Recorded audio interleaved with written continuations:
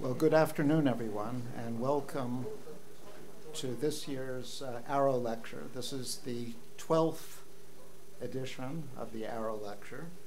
I should tell you that, I should tell you a little bit about the history.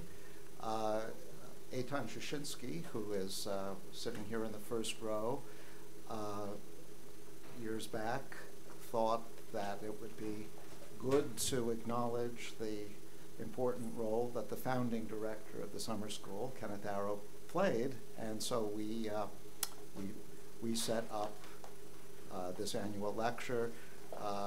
Eitan also managed to find a donor, William Ginsberg, a former Arrow student, to provide the initial funds. I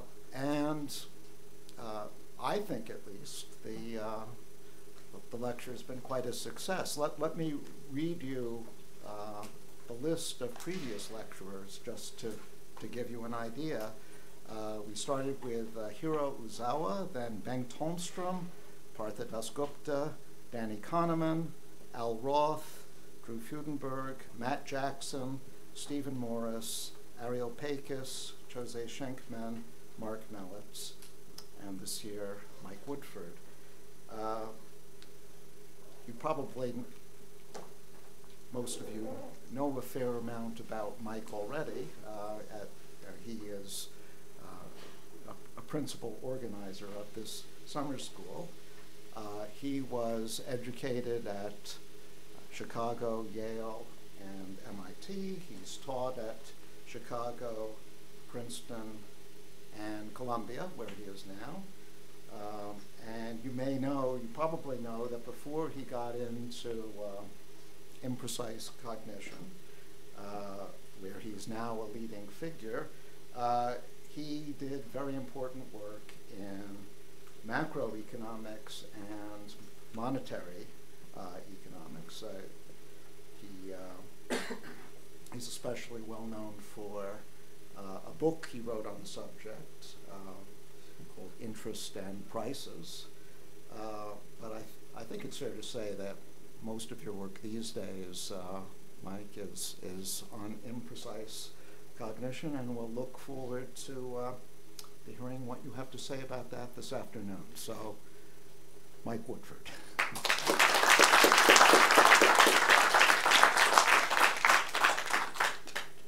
Okay, thank you, Eric, for that introduction, and it's a great pleasure to be invited to give this year's Arrow Lecture. It's a great honor to do anything associated with the name of Kenneth Arrow. He was certainly a very remarkable economist and intellectual in many ways.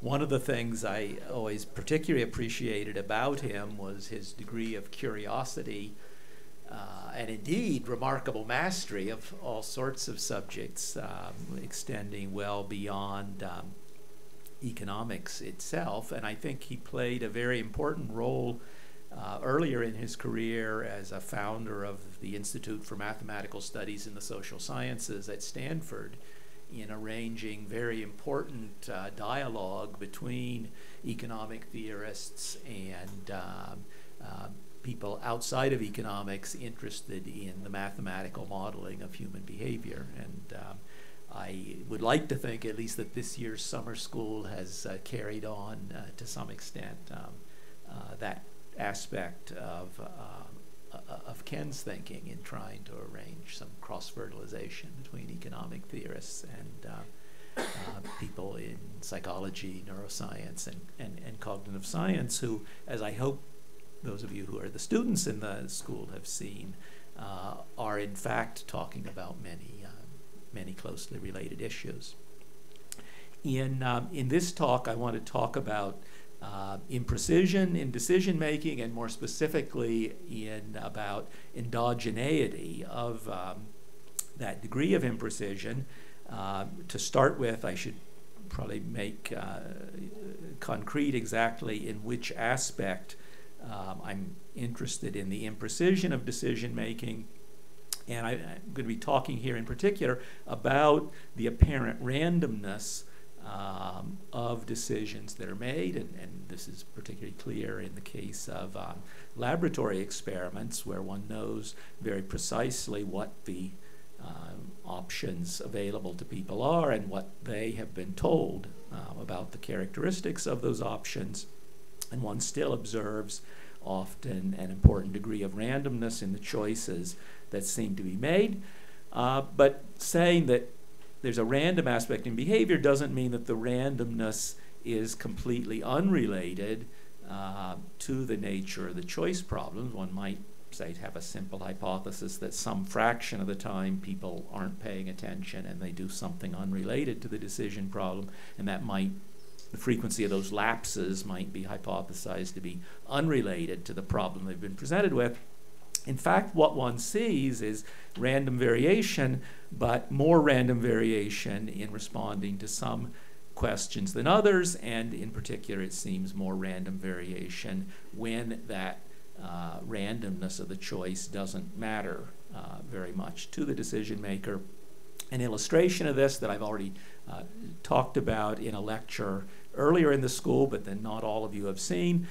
This is a classic illustration of that, a figure from a paper that Mosteller and Noji published in the journal Political Economy in 1951. What's being plotted here are the responses of a single experimental subject to a set of gambles they were presented with in random order over the course of a single experimental session.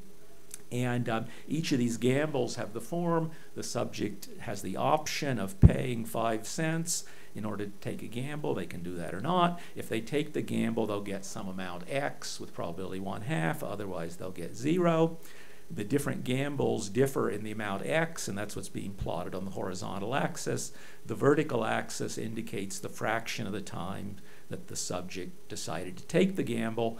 So the notable thing about this experiment, unlike a lot of experiments in risk-taking, is that exactly the same decision problem was presented multiple times to the same subject. So most of the gambles indicated in the figure here were presented 14 different times over the course of the experiment.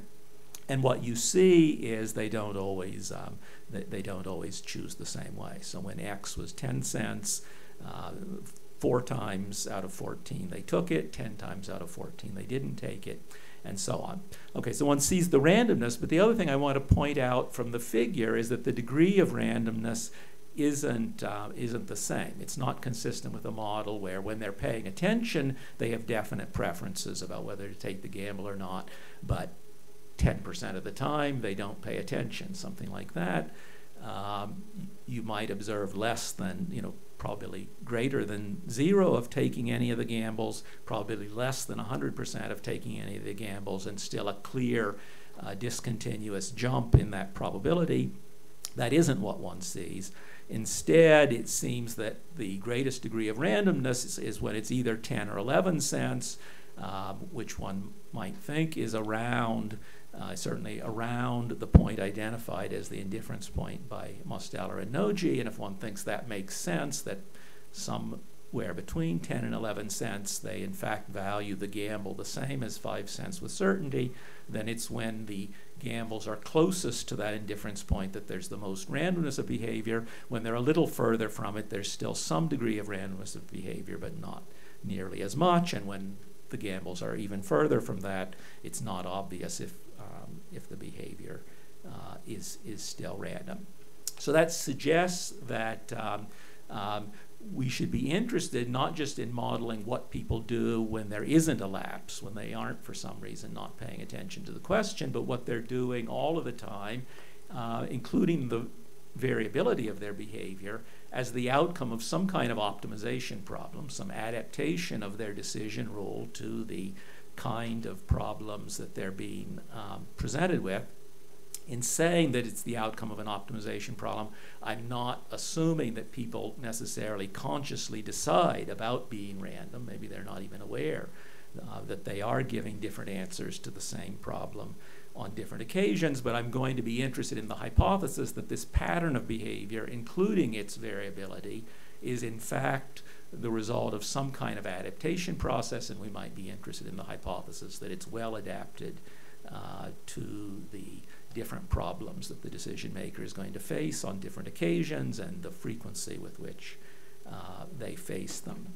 So we're going to be interested then in thinking about an optimization problem where this optimization is subject to some kind of limit on how precise the decision maker's decisions can be. And the question I want to talk about is how it might make sense to specify the limits to precision so that we could see what they're doing as a solution to a constrained optimization problem. So the approach I want to mention first, which I think is probably the most familiar one to many of you already, that's been used a lot in previous literature, would be to suppose that the decision process does take into account the precise characteristics of the available options on each occasion, but that there's some cost of tailoring the decision maker's behavior more precisely to those incentives provided in the specific situation. And a specific way of formalizing this idea proposed by Stahl back in 1990 is the idea of positing a cost of more precise control. So we have some set of actions A in a given decision problem. We can suppose that there are some valuations of these different actions that are an input to the decision problem. I've written them here as U of A, and so the idea is that given the description of the available option A, there is some well-defined value that is going to be consistently an input to the decision on every occasion when the decision maker has that thing in their choice set. But what the decision maker is going to do is not choose predictably a particular action, but instead the decision process is going to result in a probability distribution over the actions that are in the choice set on that occasion. And this set of probabilities are the solution to an optimization problem, the one written on the slide, which says there's going to be a probability distribution over actions selected that maximizes the sum of two terms. The first one is the one you would expect. It's the expected value of this value of the action, which here is going to be the value of, say, taking a lottery. So the U of A is perhaps itself an expected utility if the way the lotteries are being valued is in accordance with expected utility theory. We're averaging that over the actions that are taken as a result of this decision process that has a random outcome. But then the second term is proportional to the entropy of the response distribution. So this was Stahl's particular proposal for how to model the cost of more precise control, was by assuming that it's costly to choose a less entropic distribution of actions in any given occasion. And so there's a parameter theta here multiplying the entropy. So that's parameterizing the cost of control. And if one assumes that, then one can solve for what this optimal probability distribution is, and you get this formula that is probably familiar at this point to the students in this course. If it was not familiar with, you were not familiar with it before, because it's come up several times. You have a logistic function of those utilities determining the probabilities of choosing the different actions, and the parameter theta you see enters there as determining how precisely the probabilities respond to differences in those utilities associated with the different actions. Okay, so this in fact is a foundation for the multinomial logit model of discrete choice that's used extensively in the econometrics of discrete choice problems.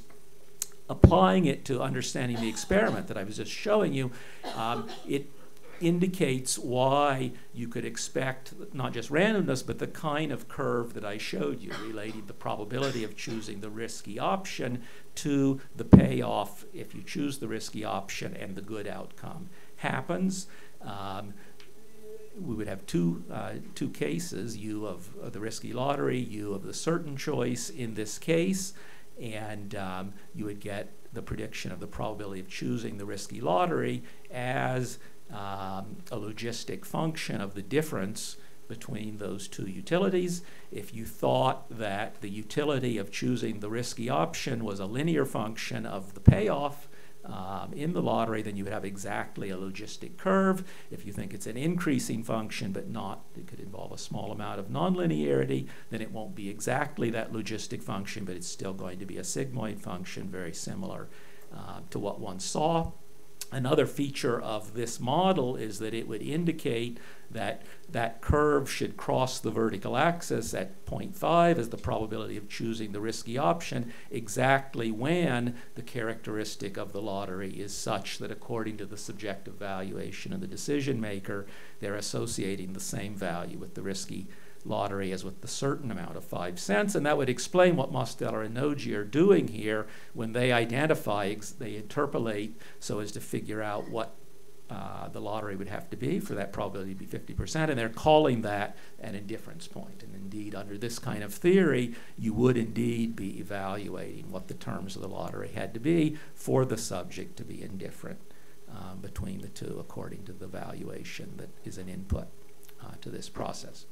Okay, so that might seem like a pretty attractive and simple solution to the puzzle posed by the experimental evidence I showed you.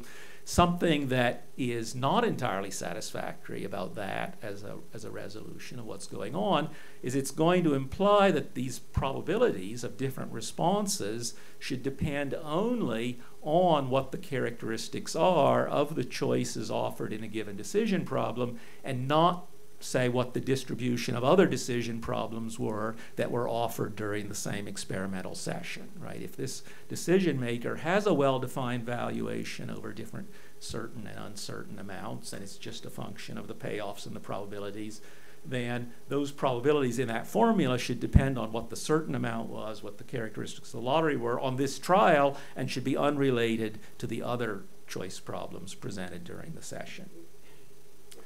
Yeah. I'm going to show you some experimental evidence that challenges that view. But yeah, what's the question? How can you say anything significant at all about an experiment which involves 10 cents? Okay, even 1951 cents.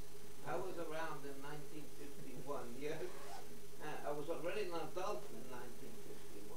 And even in 1951, 10 cents was modest. Close to nothing.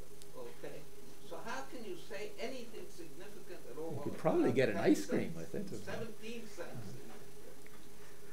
So these are small amounts, but I mean the interesting thing is there does seem to be pretty systematic behavior, right? So I mean if the behavior just seemed random and with having little relation to what you were telling the subject the decision problem was, you might say it's because it's peanuts in all cases, and I offer you a little more peanuts or a little less peanuts, and I don't care about any of it, right? You might think I just get a cloud that's not correlated with anything, but instead, you know, that figure looked pretty systematic, and indeed this specific mathematical formula I showed you, I could fit that formula, you know, to those data points pretty clearly. And so I mean, to the extent that one does observe systematic behavior, I think there's something to understand. Systematic behavior is probably giving the right answer, yes, saying what one should do, something like that. Not really what the subject wants in terms of money. I think, I don't know. Well, but it's responding to the incentive, so it's responding to something. I mean, again, you say it's the right answer. I don't think these are students who had taken a class that told them what they were supposed to say or something like that. So anyway, I want to show you a fairly similar experiment. Kerry Friedman and Lawrence Jin have a paper last year in the Quarterly Journal of Economics where they do a very similar kind of experiment, again, choosing between a risky lottery and a certain outcome. The risky lottery has two outcomes. One of them is a non-zero outcome. The other one is 0. On all the different trials, the probability of the non-zero outcome is the same, but they do have different amounts of this X that you could get if you choose the risky lottery and it pays off, and different values of the certain alternative C on different trials, and they look at what people do, and they present the same subject with the same choices multiple times, and so they can plot the probability of accepting the risky lottery as a function of the characteristics. of the two options. The difference here is that they also have two different experimental treatments in which the distributions that the values of x and c are drawn from are different. So they have a low volatility and a high volatility treatment. The probability p is always the same, and it's the same in the two treatments. But in one case, the values of x and c are drawn from two distributions that have lower variance, and in the other case, x and c are drawn from two distributions which have the same means, but the standard deviation is doubled of both of those distributions. And so what you see here is that in each of the two treatments, you get a curve similar to the one I showed in the previous figure. Now things are being lumped together according to what the difference in expected value between the lottery and the certain outcome are on the horizontal axis. But what you see is an increasing sort of sigmoid-shaped curve in each case, but it's not the same curve in the two cases. So and these are the same distributions of values of x and c that are being used in the cases that are included in the figure here. In one treatment, there were a lot more values of x and c that were more extreme, that were also part of the experiment. But here we're just looking at trials where exactly the same lotteries were presented under both treatments, and we see different behavior. The model with the optimization subject to a control cost that I showed you before wouldn't allow that to happen. So I want to talk about a different way of imagining that imprecision might be endogenized that can be consistent with this kind of finding. And this alternative approach is not going to assume that the only issue is it being costly to make your responses less random in response to given incentives, but hypothesizing that the choice is based not on a precise recognition in the decision process of what the characteristics of the options were, but on some imprecise internal representation of the characteristics of the options. So the experimenter tells the subject the values of x and c, but perhaps then the decision circuit is having to respond to a retrieved value, which is some noisy representation in their head of what the amounts were that they were told. So thinking abstractly about what kind of theory this is going to be, we're going to suppose the features of a choice problem are specified by some vector, like in this case saying what the x is and what the c is. That boldface x in general will be a vector. There's going to be an action choice A. It's going to have to be based not on what the vector x was, but on some internal representation R, which itself could be a vector. And that R, that internal representation, is a draw from some conditional distribution, conditional on what the true characteristics were that the subject was presented with. So we could hypothesize that the decision rule is going to have to take this internal representation R as an input, as the basis for the decision. We could hypothesize a decision rule that's optimal, that maximizes the expected value of the outcome to the decision maker, conditioning on R. So it would have to be averaging over different possible decision problems that might have resulted in you having that internal representation R.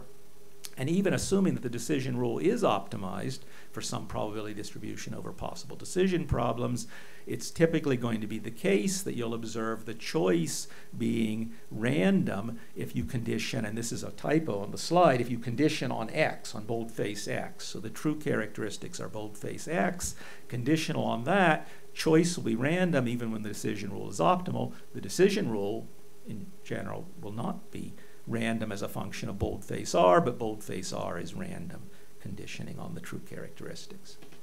Okay, so that's a way of modeling randomness in subjects' responses. It's in fact a standard approach to understanding randomness in the judgments about perceptual magnitudes that subjects give in psychophysical experiments, and this way of understanding things goes back to a modeling tradition introduced by Gustav Fechner in his book back in 1860.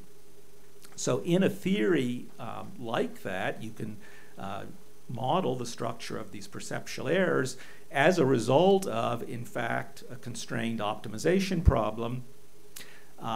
it can involve optimization in the sense that the decision rule, conditioning on this noisy internal representation, can be a Bayes optimal decision rule. And so I'm going to talk about theories where I'm assuming that. And basically, Fechner already was assuming that. He discussed models where the judgment made based on the noisy internal representation would be one that made sense, given that given the nature of the noisy internal representation. But I'm also going to talk about the possibility that the encoding rule itself could be optimized for some class of environments, and that's what's posited in what are called theories of efficient coding. People in the summer school have already heard some about that, particularly from Rava de Silveira's talk about neural coding. And the reason I'm interested in this idea of efficient coding is it could give us a reason for context dependence of this degree of precision of people's responses to the distribution of decision problems that they're faced with at different points in the experiment, in these different experimental treatments of Friedman and Jin.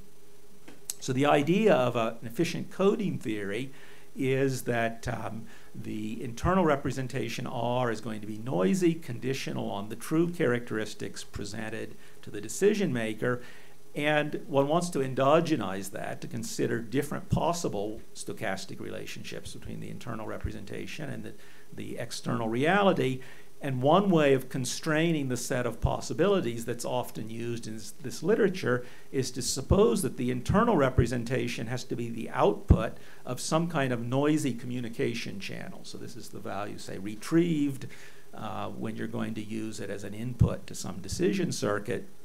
And what's retrieved has to be the outcome, the output of a communication channel, which we can model abstractly, as Claude Shannon did, by a set of conditional probabilities. So for any input, and I'm sorry, there's a typo here also, the conditional probabilities are conditional on the input states M.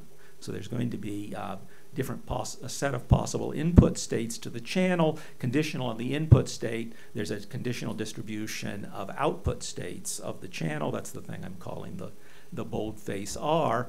That is going to be given, but the mapping between external reality and to the input states of the channel can now be endogenized. So we're going to suppose the properties of the channel are fixed. Some biophysical constraints result in having to send the message through that channel.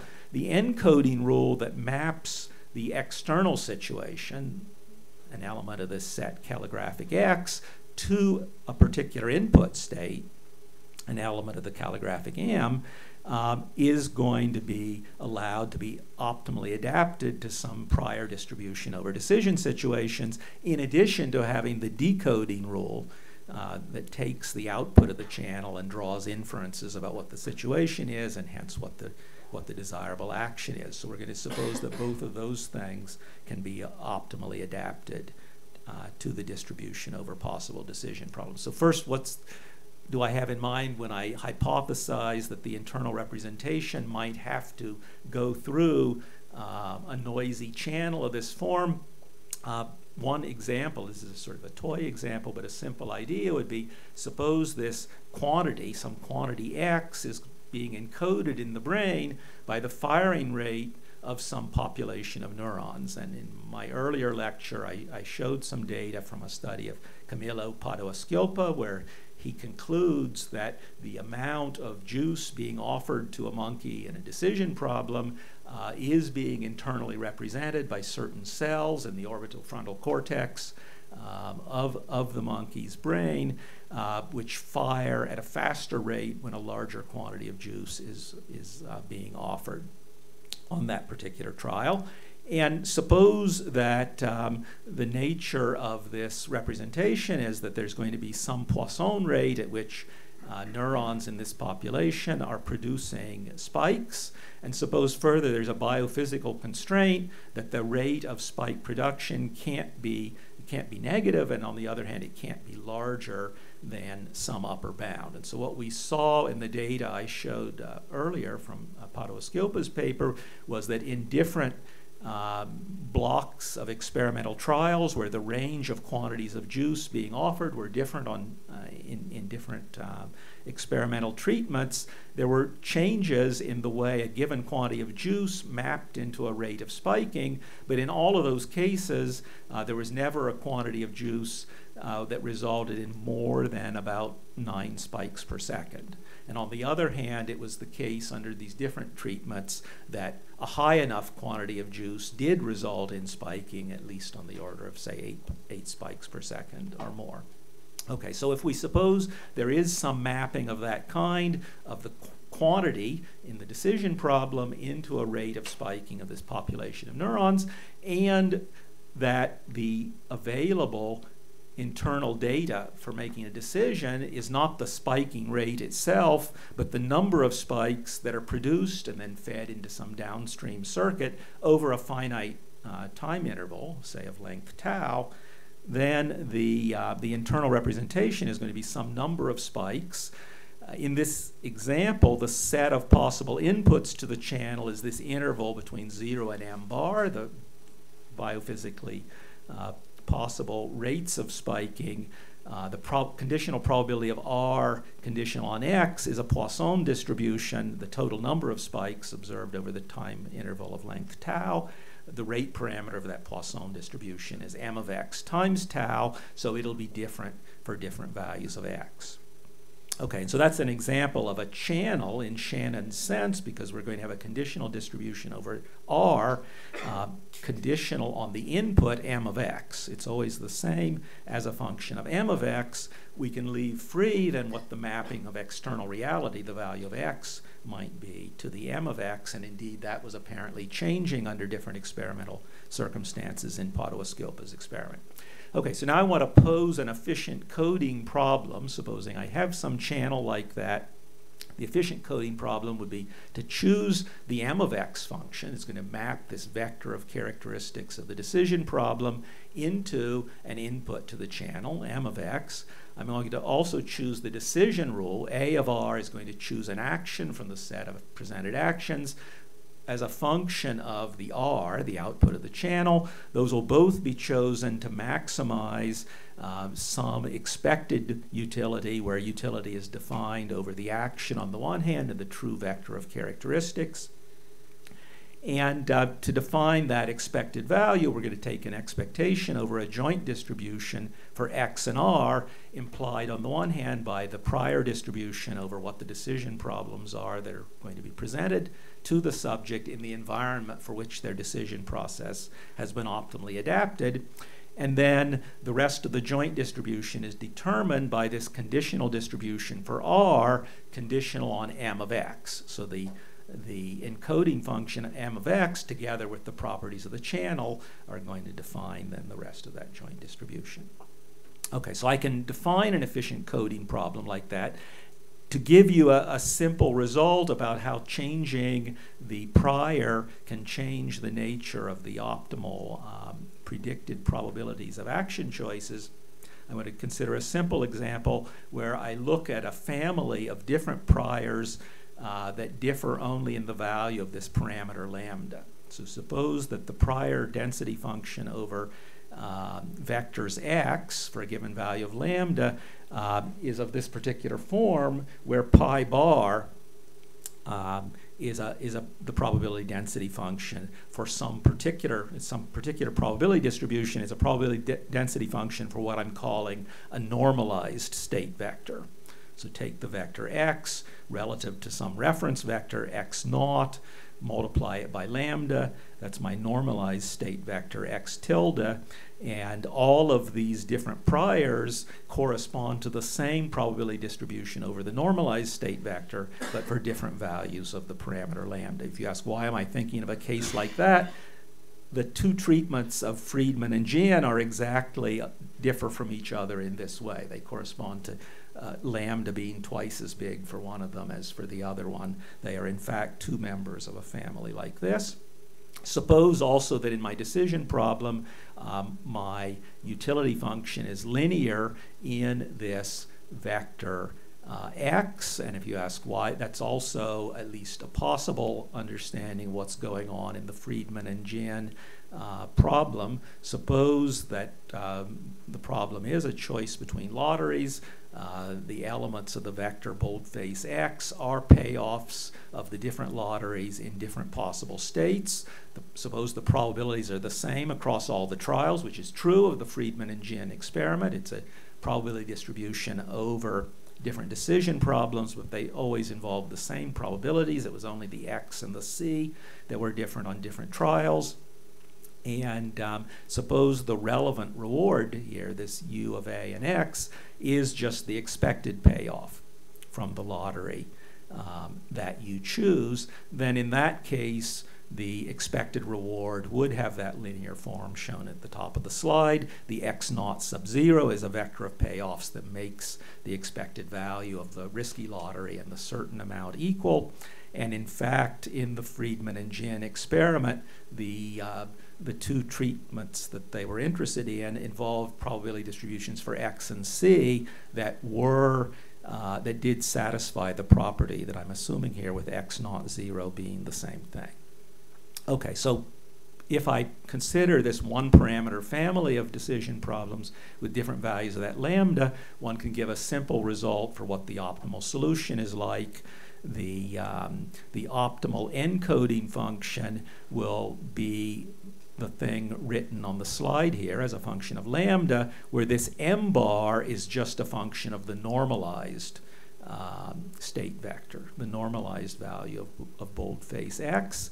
And the optimal action, A bar of R, depends on R in the same way, independently of the value of lambda, and that M bar and A bar functions are the functions that solve this decision problem written here in terms of the normalized state variable. So there's some solution functions for that problem, and once I solve that problem, I know what the solution to the other problem is for each value of lambda. So what's that going to imply? That's going to imply that the choice frequencies, if I want to ask what's the probability of, say, picking the risky lottery rather than the certain amount, as a function of the objective data, boldface X, that is going to change with lambda. It's going to change with lambda because the mapping of the objective data into the normalized vector, X tilde, is going to vary with lambda, and that's going to tell you exactly how the choice probabilities are going to change. Specifically, as we change the value of lambda, the size of the differences in objective payoffs required to get the probability of picking the risky lottery to go from 0.5 to 0.6 or from 0.6 to 0.7, the scale of change in dollar or cent payoffs needed to do that is going to scale with 1 over lambda. So making lambda larger is going to make those differences correspondingly smaller, and vice versa. And that's exactly what is needed to explain the data of Friedman and Jin. So they double lambda, and they show that when lambda is twice as big, the change in the size of px minus c required to produce a given change in the probability of taking the risky lottery is changed by about exactly that amount, and that's indeed the explanation they propose in their paper, is that efficient coding in this sense can explain the difference in behavior in the two treatments. Okay, so that is not, however, the end of the talk either. I want to point out that there's a problem with that kind of theory, and that is that we observe context dependence similar to what Friedman and Jin found, also in cases where the efficient coding theory that I just went through would not predict that there should be any effect in changing the variability of the outcome. So there's a more recent paper by Carey Friedman with a different co-author, Salvo Nunari, where they look experimentally at people playing a coordination game, a game between two players with a payoff matrix of the kind here. This is a game where the payoff you get if you choose to stay depends on whether the other player leaves or stays. They get a big higher payoff if they also stay. If you leave, you get a payoff independent of what the other person does. And the other thing to notice here is that the payoff you get if you leave is called theta because it's different on different trials. So the 47 and 63 are the same on all the trials. They're going to draw theta from a probability distribution independently on each trial, and it'll be a different number. On each trial, they see what the subjects do when they're randomly paired with other subjects.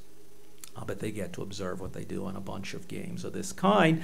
And the distribution of the thetas is a Gaussian distribution with a parameter omega squared in it. Why is that a Greek letter? Because they have two different treatments where that omega squared is also different, a low volatility and a high volatility treatment, and they look at whether behavior is the same.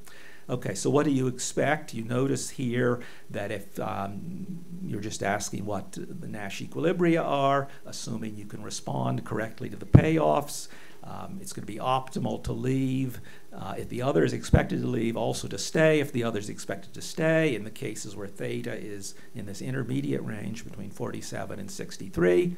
You can get a unique equilibrium using a global games refinement, and it's that both should stay if theta is below 55, both should leave if theta is above 55. There should be a discontinuous change in the probability of staying as theta passes through the value 55. That's not what they see. Okay, so I'll show you the data in a moment, but I'll just tell you that what they see in the experiment is that behavior, the probability of changing, of staying or leaving, changes more gradually as theta varies. Okay, and well then that's kind of like what I showed you in the lottery choice case, where you didn't go discontinuously from taking the risky lottery to not taking the risky lottery. Instead, it varied gradually. Okay, and you say, so what we need is to get some noise in the decision process. Let's ask if, again, we can explain the nature of the randomness in players' choices conditional on theta, and the way that's going to change depending on the distribution of values of theta on different trials, through this hypothesis again that the decision has to be based on the outcome of a noisy channel, and we can optimize the encoding function in the way that I described before. So we can suppose that there's going to be an encoding function that maps the true value of theta into M, the input to our noisy channel. You're going to get a random outcome from the noisy channel. The action will have to be a function of that outcome, and we're going to optimize for each player M of theta and A of R, and we can look for a Nash equilibrium of this game in decision rules, meaning the M of theta and the A of R for one player will be a best response to the M of theta and A of R of the other player. And we can even ask for a global games refinement of that and ask what the equilibrium should be. And as you might already see, under pretty weak conditions, what this equilibrium is going to be like is it's going to involve each player's encoding function only using two different possible inputs to the noisy channel. So what's going to happen is that given the encoding function and the response rule of the other player, that's going to determine the probability that the other player stays or leaves for each value of theta. It's going to turn out that there's a set of values of theta for which it's best for you to stay, and another set for which it's best for you to leave. And for all the theta in one set, you're going to want to choose to the input to the noisy channel to be the one that's going to make it as probable as possible that you will choose to leave. And the other case, you're going to use the input that's going to make it as probable as possible that you're going to choose to stay. And so you're going to end up using only two possible inputs, the two possible inputs being the ones that have the highest probability of being distinguished from each other, so that you're going to be able to, in fact, reconstruct from the value of the output of the channel whether you considered it a high case or a low case. And so now the prediction is going to be that the probability of staying or leaving is only going to depend on whether theta was in one of those sets or the other. And so what you're going to see is it's not going to jump discontinuously between 0 and 1 because the choice is going to be noisy, but you should see piecewise constant probability of staying and leaving and a discontinuous change at some value theta star. In the Friedman and Nunari game in both of their treatments, there's actually a symmetry such that the optimal theta star under the global games refinement is the same value. It's going to be 55 under both treatments. So then you should see exactly the same. Not only should you see a piecewise constant relationship, but exactly the same one regardless of the variability of the thetas. Okay, and now finally here's the data. Is it piecewise constant? No, it's gradually declining as you increase the theta, but it's also not the same function independently of the volatility of the distribution from which the thetas are drawn. Okay, so that theory is also not succeeding, and so I wanted a few minutes to suggest what I think might be a more successful way of understanding what's going on. So we can think of this decision process that's going to involve noise somewhere as involving 3 stages. First, there's the recognition of the situation that's going to produce an internal representation drawn from conditional probabilities that depend on the external situation. A second stage is going to be interpretation of the internal state that's going to associate an internal representation with some distribution over possible external states, which we were assuming was Bayesian, the correct Bayesian posterior, for example, in the efficient coding analysis I just went through. And then finally, action selection based on those beliefs about what the possible values of boldface X must be given your internal representation. So you'll choose an action based on that interpretation of the internal states. One might imagine you say you sample from that posterior in order to determine what a good action is. So in the first class of models that I discussed, there was perfect precision in stages 1 and 2. The randomness came in because there was a limit to precision at stage 3. The second class of models instead assumed that there was perfect precision in both stages 2 and 3.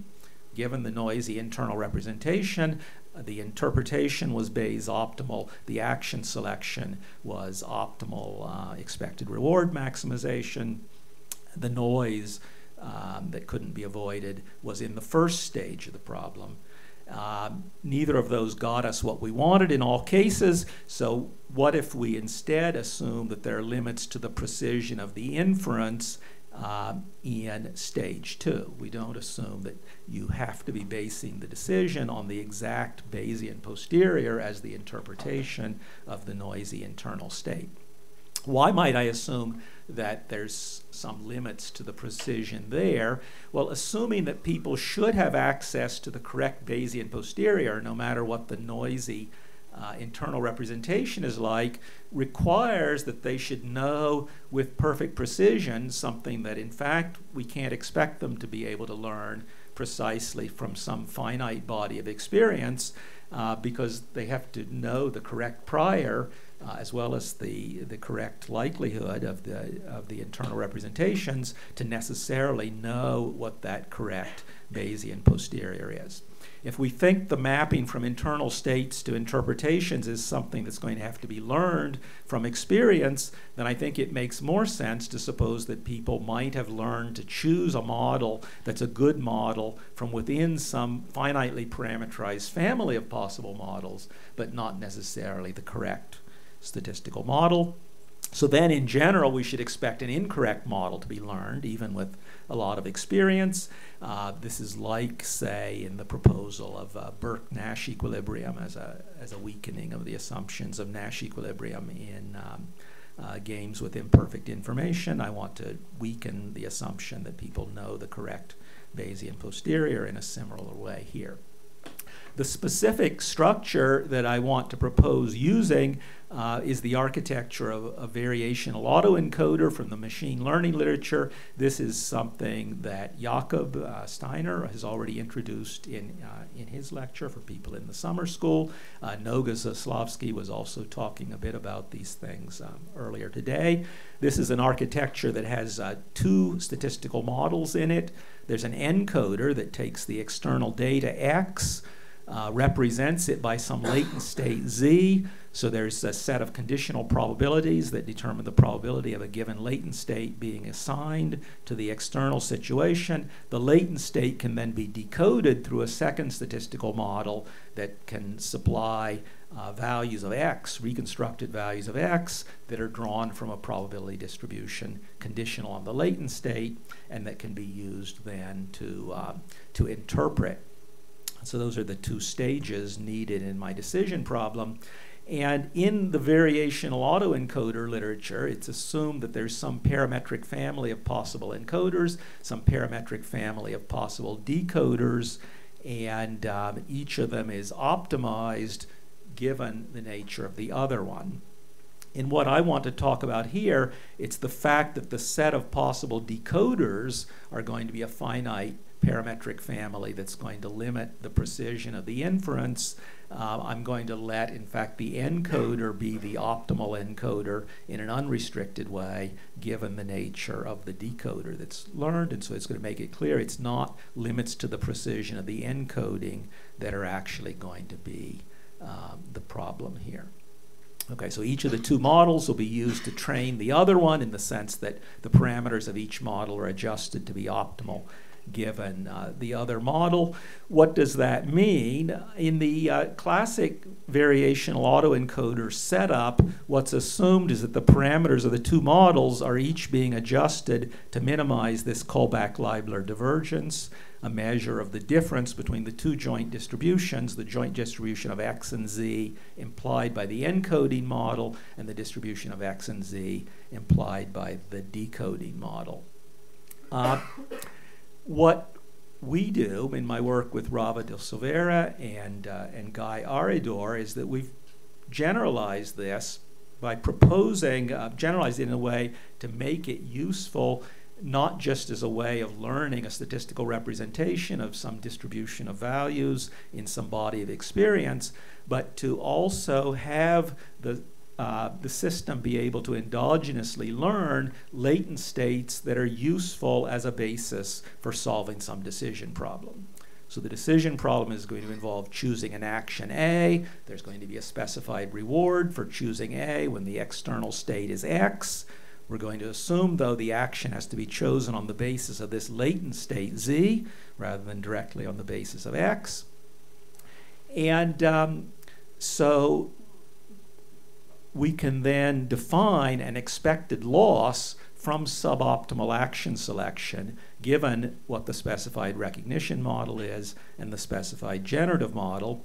And we can now make that also a criterion for training the model. We can suppose that the parameters of the recognition model and the generative model are both going to be optimized, not just to minimize this Kullback-Leibler divergence, but a weighted average of that and the expected loss from suboptimal action selection, and there'll be some relative weight beta on the relative importance of those two criteria. And so we're interested in studying the trade-off between the two objectives. So I'm going to show you quickly what happens in a simple example of this. So the decision problem is one where there's some feature vector of the situation, boldface X. It has n elements. Those are each measuring one of the attributes of the choice problem. The choice problem is going to be a binary decision, accept or reject some option. The net payoff from accepting is just going to be the average of these different x's. So they're all equally relevant to the decision problem. The way the variational autoencoder is going to work is each time a decision problem, the vector x is presented, it's going to be labeled with one or another of two possible latent states, one of which will lead you to accept, the other of which will lead you to reject. And the class of possible generative models are going to be ones where, conditional on the latent state, the distribution of possible x's that you're going to have to interpret what the latent state means is some multivariate Gaussian distribution. I'm going to let it be any possible multivariate Gaussian distribution, but it has to be multivariate Gaussian. Recognition models can be absolutely anything. Okay, we train the variational autoencoder where the x's are drawn from a prior distribution, which is also multivariate Gaussian. Okay, and so what do we get for different values of beta? when beta is extremely small, what's going to happen with what these ellipsoids are telling you is these are level sets of the probability density function of the two distributions that are used to interpret what z equals 1 and z equals 2 means. And so when beta is very small, these are almost the same distribution. The dots are the modes of those two probability distributions, which are also their means, and they're close to the origin. If beta goes to 0, they're exactly at the origin. These are exactly the same two distributions. The latent state is completely uninformative about what x is. If beta is small, it's still quite uninformative, although there's a small differentiation. If we make beta bigger, the difference in those two distributions in the generative model gets bigger. If I make beta even bigger, it's even bigger. And the limit as beta goes to infinity, it approaches this. What's this telling us? Well, we learn a generative model which is going to interpret the two latent states as telling you different things, but only in one sense. So these multivariate normal distributions associated with the latent states are the product of a normal distribution in one direction, which is the direction of the ray along which all the x's are equal, and another multivariate normal distribution in directions orthogonal to that, which is the same for both distributions. So in fact, the latent state is being interpreted as telling you only about differences in one direction, the direction given by that ray, or the direction in which the average of the x's, or the sum of the x's, is increasing, which is the thing that's welfare relevant. So you're learning a generative model which is providing you partial information about a specific aspect of the data, which is relevant to decision. The recognition model, this is a heat map showing you the probability of assigning the state latent state 2 as opposed to latent state 1 as a function of two of the dimensions here of x. When beta is close to 0, this is essentially flat. It's almost equal probability everywhere. As beta gets bigger, you start differentiating the probability of classifying it as latent state 2 or latent state 1 more sharply. What you notice here is that the probability of being classified as latent state 2 only depends on the value of the sum or average of the different x's. In the other direction, the classification probability is independent of the x's. As I make beta larger, this gets sharper, and in the limit as beta goes to infinity, it's perfectly deterministic classification leading to perfectly optimal choice. And so there's the trade-off between the values you can achieve for the two different objectives.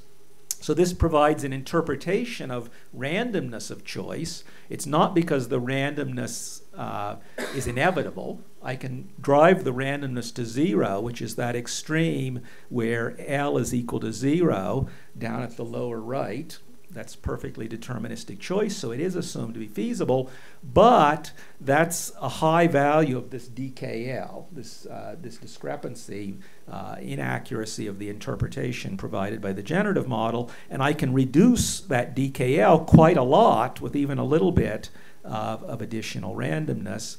And so assuming you put some weight on both objectives, you're not going to be anywhere close to being out at that extreme. You will have a non-trivial amount of randomness in the classifications and hence in the actions. Okay, so the thing I'm interested in is what if I change the dispersion of the x's? So I'm going to do an example where now I'm going to double the standard deviation of each of the components of x. This is a figure I showed you before. This is the same figure, keeping the same value of beta, but doubling the standard deviation of each of the x's. And so now these two distributions have to be much more spread out because we want the generative model to match fairly well the joint distribution implied by the recognition model, and that involves this wider range of x's. Okay, so it's forcing us to go to that. If we ask what the probabilities of choice now look like in the two environments, we get a curve like this for the probability of accepting as a function of the true value of accepting relative to rejecting, which is x bar on the horizontal axis, and they are indeed different in the two environments, similar to the difference in the two environments that Friedman and Nunari find. So I think I'm out of time, but what I would like to suggest is that this is a way of thinking not just about the reason for randomness in choice, but the way it might be expected to endogenously vary across distributions of choice problems that can explain the Friedman and not just the Friedman and Jin case here, but can also explain Friedman and Nunari. So I don't have time to show you, but if you read our working paper, our recent working paper, it does analyze the coordination game using this same setup and shows that we can explain why also in the coordination game case we get gradual changes in the choice probabilities like this and get them changing with the degree of volatility of the class of problems in the way that Friedman and Nunari propose. So in terms of the big lesson from this, I'd like to suggest that thinking about models where there are limits to the precision of the interpretation of noisy internal states may be important, assuming that people have to learn how to interpret their noisy internal states, but using misspecified models is important for understanding not just biases that we might observe in choice, but also the nature of the variability of responses and how that variability varies endogenously across environments. Finally, as a big lesson from it, I hope to convince you that there are things that economic modelers can learn from looking into the machine learning literature, which I think we've found very stimulating for us, and hopefully some of the students here will also want to get further into. I know Jacob is already convinced, but I hope more of you will also think there's something interesting here. Thanks.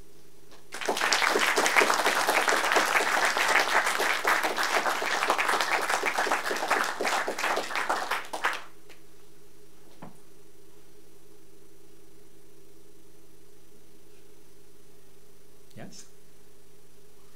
So in your very nice talk, you proceeded by showing that each of the previous models couldn't account for Something. for random, additional randomness. Right. Is there an experiment that you have thought of which would examine whether this model might conceivably not account for all the randomness and all the choice? How do you test this model? Well, I mean, at least in these simple environments, we can use the model and produce quantitative predictions about how changing the distribution of environments should change things. I think the question is how it should be extended to more complex kinds of choice problems, and we want to do that, but we haven't gotten very far into it yet, and so.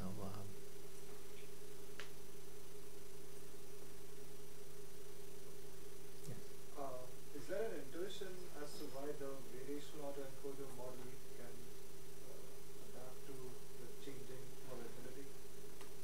Well, there were those two terms in the objective function, right? And so it's because of the presence of the first term that you care about congruence between the generative model and the joint distribution implied by the encoding model, in addition to caring about having internal representation that leads you to make accurate choices. And so in this setup, the way to do better on that first criterion is to make sure that your generative model spreads out the distributions associated with the different latent states to a degree that's similar to the joint distribution of external situations and latent states in the environment. So when the environment involves a bigger range of external states, the corresponding distributions associated with the latent state by the decoder have to spread out to a similar extent. Otherwise, you're not going to be doing well on that congruence measure.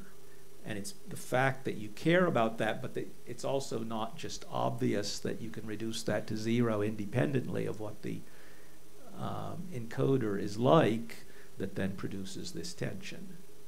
So the generative model has a wider predictions, much in line with there being a high volatility environment. Yes. But the action is chosen to maximize expected utility. Yes. given the interpretation, so given the distribution of X values associated with implied by the generative model. It's not entirely clear that just because the probability distribution of outcomes has high variance, the expected utility is going to respond. Well, the optimal encoder, the recognition model, is going to have to more gradually change the probability of encoding something as latent state 2 instead of latent state 1 with the variations in X, again, in order to make that callback-Leibler divergence small. So we're assuming it's feasible to have an encoding function that sharply differentiates whether the average value of X is positive or negative, but that would lead to a joint distribution of latent states and external states, which is going to look less like the joint distribution implied by the generative model, because the generative model has these distributions that are very spread out and overlap a lot with each other.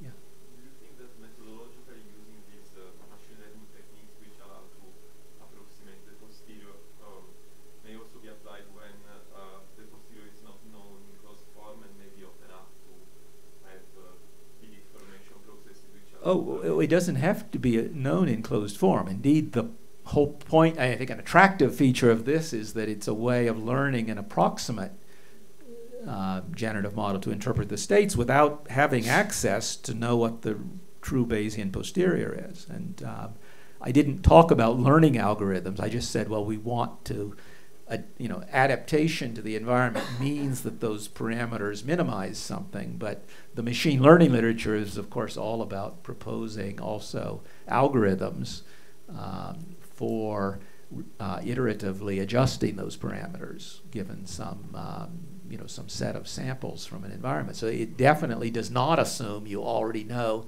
I mean, that's from the point of view of the people working in the machine learning literature, how you can estimate those things without someone having already told you what the right distributions are is indeed the big virtue of the approach.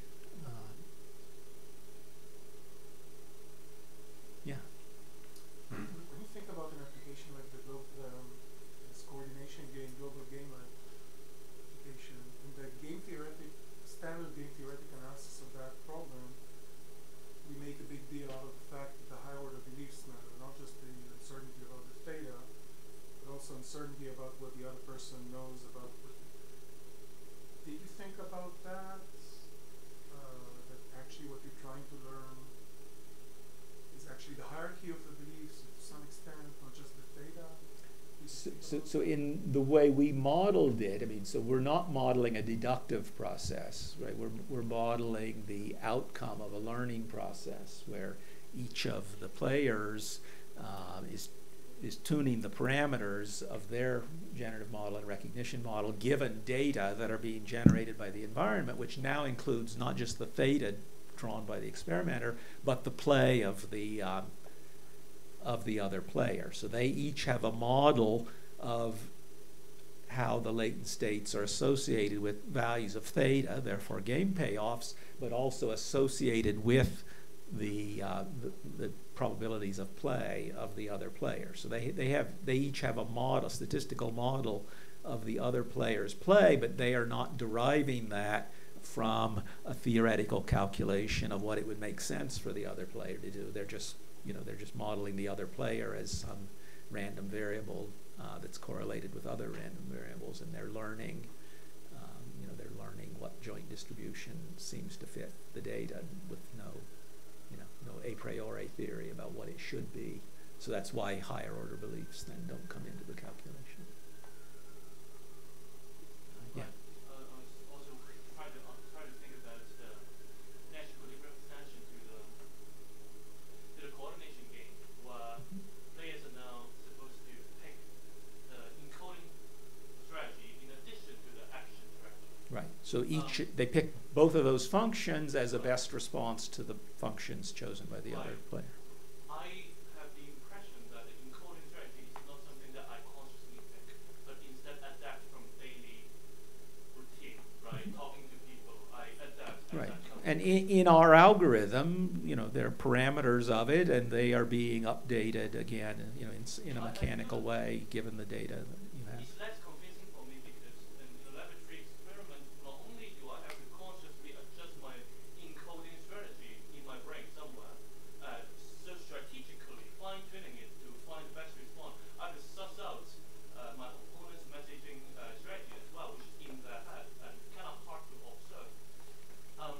So here, they're not modeling what's in the head of the opponent, though. They're just modeling the statistical correlation between the actions observed on previous rounds. And I see. But do you think laboratory subject can consciously adjust their encoding strategy, encoding functions? well, so this is a model that tries to explain how a type of equilibrium could arise without them having to do any of that kind of reasoning.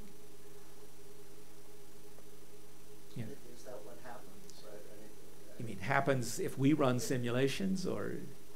Is that what happens in experiments? Do you get convergence to some kind of? I mean, that would be an interesting thing to know, and I don't know that Friedman and Nunari report that they can see the learning, but you would think that there should be some adjustment. I mean, at least relative to the first few trials and later trials in the experiment, you would expect adjustment to be occurring. Since it's their experiment and not ours, we haven't had an opportunity to try to look for that ourselves yet. Yeah. Just a comment on optimizing expected payoff. So there's this paper by Schaffner and Polania that shows that apparently like there's different ways of encoding maximally information or maximally expected utility or expected payoff, and the VAE make any like at the onset distinguish whether what it's encoding is trying to maximize? Well, we assume that, you know, one of the terms in our objective that the circuits are being tuned to optimize is expected reward. So it's not assuming, indeed, that's the big change in what we're doing relative to most of the literature that uses variations of variational autoencoders. They assume pure informativeness, in some sense, of the internal states is the only criterion for learning them, and we're putting in this weight on, you know, what economists are used to thinking determines behavior, namely average rewards people get from their behavior, and we're putting that in as another term. It's just that there is this information theoretic term also of wanting to learn a model of the environment that is congruent with the data. That's like reassuring to at least with the results from Schaffner, that it seems that expected reward seems to fit better as opposed Right. to. I mean, even the version of efficient coding that I presented had that characteristic as well, which again, a lot of the efficient coding literature in the neuroscience literature often assumes you're just maximizing the informativeness of the information in the neural responses. We were defining, I was, you know, showing you an efficient coding problem where it was assumed that what you want to maximize subject to the constraint was expected reward of the decision maker. So I'm completely on board that one should not just assume that purely information theoretic concerns should determine the structure of the internal representations. Yeah. The way you did efficient coding is that you have a fixed channel and then you're just optimizing The encoding function, right. But you could optimize the channel itself, presumably. Well, of course you could, but I mean, often the literature assumes a channel. So in Rava's talk, I mean, he did a much more complicated version of that and more realistic version of it than what I presented. But if you remember, the model he spent the most time on was one where there was an encoding function. It was called Xi. You took the value of the stimulus magnitude, and there was a nonlinear function Xi of that stimulus, and then the outcome was you got a complicated pattern of neural responses that depended on the value of that Xi, that Xi of X function, and then a given X.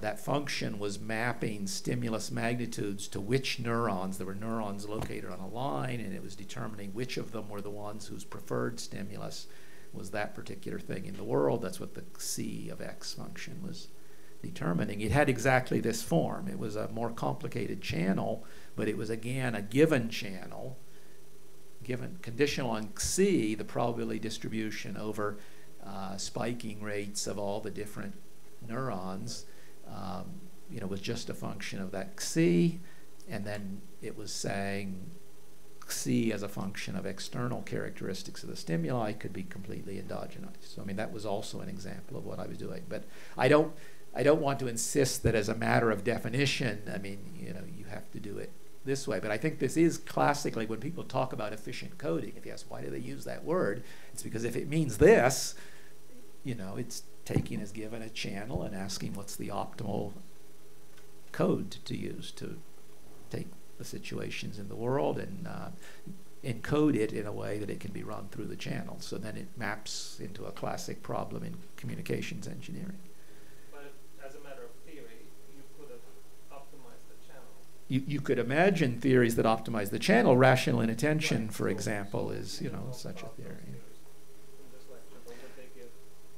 Yeah, in our paper, I'll refer you to the working paper where we discuss rational inattention and why it does not explain the experimental data either. But, yeah, and it's the same as my first theory, actually, because there's a symmetry in the Friedman and Nunari experiment, so that it's going to be optimal for the unconditional probabilities of choosing the two responses to be equal. And given that, maximizing expected payoff subject to a penalty, a linear penalty on mutual information, is equivalent to a linear penalty on the entropy of your responses. So in fact, it fails for the same reason as my first theory. Is there a systematic way to kind of think about the permissible recognition functions across environments? Well, in the exercise I went through, there was no restriction on the class of recognition functions. Now, of course, you might think that realistically there should be a restriction, but I was showing you what you could get even without any such restriction. And the point of that was to show you that the restricted family of generative models seems to us more essential to the kind of results that we were getting there. Yeah, Jakob. To what extent would you be comfortable thinking of the elements of the variational output order as having biological counterparts, like the recognition model and generative models as having some biological activity that can be observed? And I sense that you would be to some extent. Well, I mean, we would be happy if it turned out that you could observe them and measure them, right? That would be relevant to saying the theory is on the right track. I will not claim that I already know how to show you where they are and that that you can measure them. Contrast that with more abstract representation theorem types of precision theory. You seem to be thinking more about actual biological procedures and how they are observable and that should inform modeling, and that seems to be a different precision computation. I mean, it assumes some class of structures rather than assuming some relatively abstract axioms on what the structures might be like. That's right. I mean,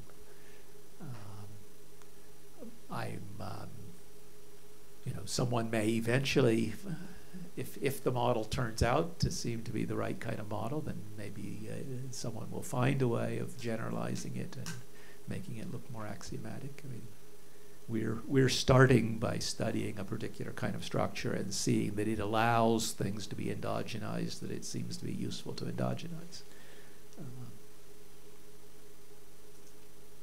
But, I like some papers, a lot of yours, that, proceed this way, right? I mean, what? You wanted me to give a speech against axioms? What did you...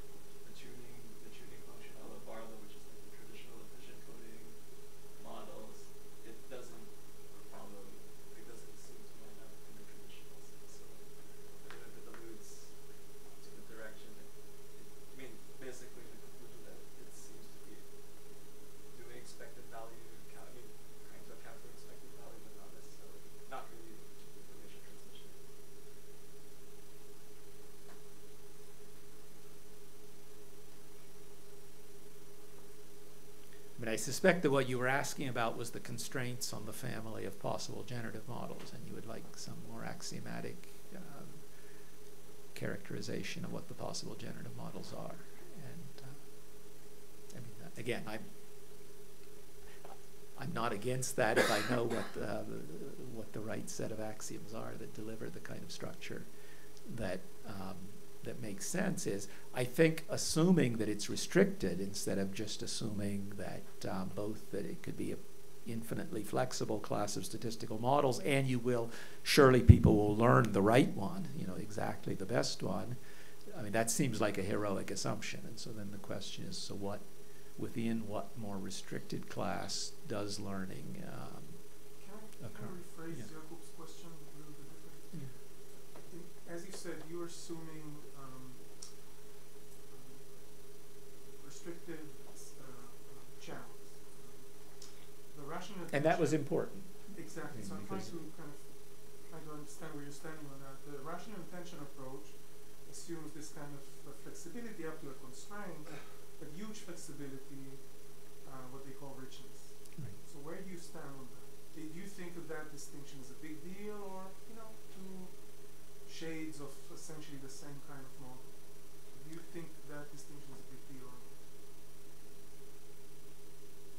I think that the fact that those models assume exact Bayesian decoding as being, again, in the absence of any constraints, it's obviously optimal. I think introducing a constraint on the precision of the interpretation of the signals may be important, say, to explain the kind of phenomena that I was looking at here.